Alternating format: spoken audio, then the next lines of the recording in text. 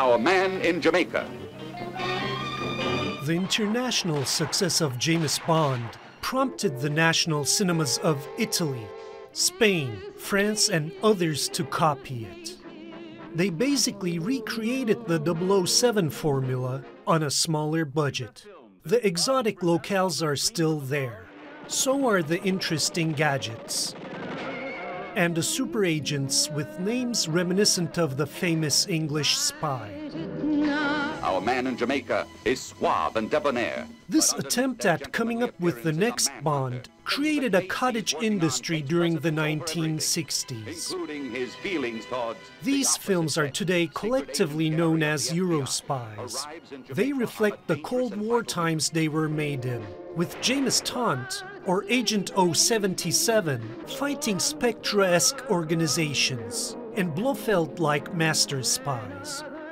Eurospies, like the Bond franchise, also needed brand faces for audience appeal, and they created their own stars.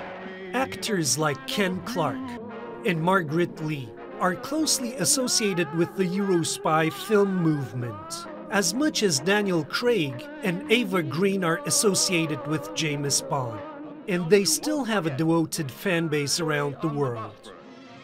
But make no mistake, these films have an original raw style to them, and a gung-ho approach when it comes to action direction. Then there is the intricate plots and intrigues, and these qualities distinguish Eurospies from their original source of inspiration, and make them enjoyable on their own merit. Their production qualities may not be as high as those of the 007 movies, but they helped in further developing international co-productions within Europe. As a result, these countries carved themselves a place on the genre filmmaking map.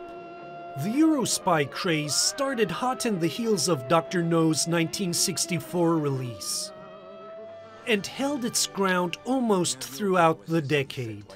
Today, its influence can be found in non-mainstream espionage movie fare, like 2015's Man from U.N.C.L.E. and the OSS 117 films. And what these features offer is an unconventional alternative to a genre dominated by the slick Bond style of filmmaking.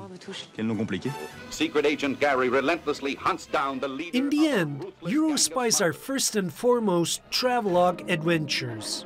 And even though they live in the shadow of James Bond, they present a unique type of visceral entertainment.